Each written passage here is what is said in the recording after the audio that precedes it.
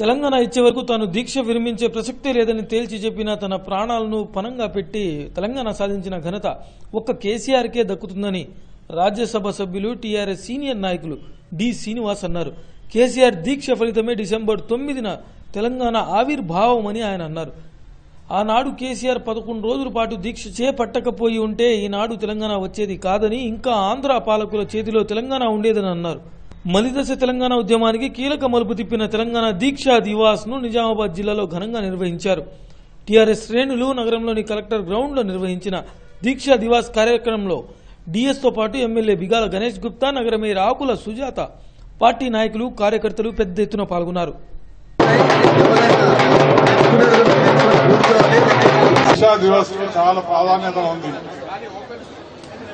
2009లో ఇదే రోజు మన నాయకుడు శ్రీ చంద్రశేఖరరావు గారు తెలంగాణ సాధించాలన్న ఉద్దేశంతో స్వయాన దీక్షకు ఉన్నాడు.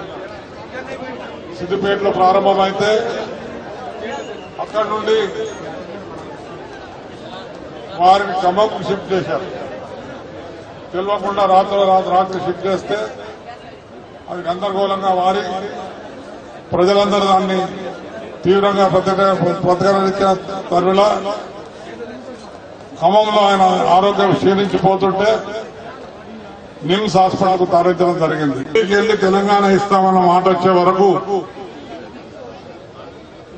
విరమించుకునే ప్రసక్తి లేదు. Now are never. దానికి మీ తోడ్పాటు అవసరం, మీరు వెళ్ళి మాట్లాడండి అన్న తర్వాత ఆయన చూస్తే వాస్తవంగా నా కన్నులు నీళ్లు వచ్చినాయి. ఆయన పరిస్థితి చూస్తుంటారు. ఆ తర్వాత నేను ఢిల్లీకి కేసీఆర్ గారి పరిస్థితే కాకుండా దాన్ని చూసి ఎంతో మంది యువకులు, వందలాది మంది యువకులు ప్రాణత్యాగం చేస్తున్న దృష్ట్యా వాళ్ళు కూడా ఆందోళన చెంది 9 డిసెంబర్ నాడు అనౌన్స్మెంట్ చేయడం జరిగింది. అది ఎక్కడ కాదు, పార్లమెంట్ లో అనౌన్స్ చేయడం జరిగింది. ఆనాడున్న హోమ్ మినిస్టర్ చిదంబరం గారు.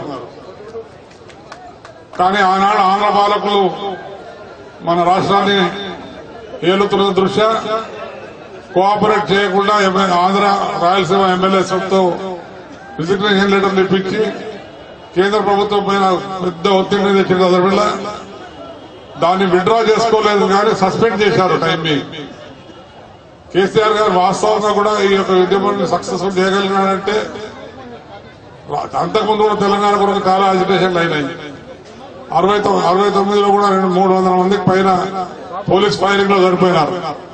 కానీ ఈసారి కేసీఆర్ గారు నడిపిన అజిటేషన్ లో పోలీస్ ఫైరింగ్ లో ముచ్చట్లేదు. రాజ్యాంగబద్దంగా సిద్ధాంతపరంగా ఆయన మూవ్మెంట్ నడిపిస్తే మరి ఆంధ్ర పాలకుల యొక్క పరిపాలనలో మన జరుగుతున్న అన్యాయాన్ని దృష్టిలో పెట్టుకుని భవిష్యత్ అనేది లేదు అన్న భావనతో వందలాది మంది విద్యార్థులు, యువకులు సూసైడ్లు చేసుకుని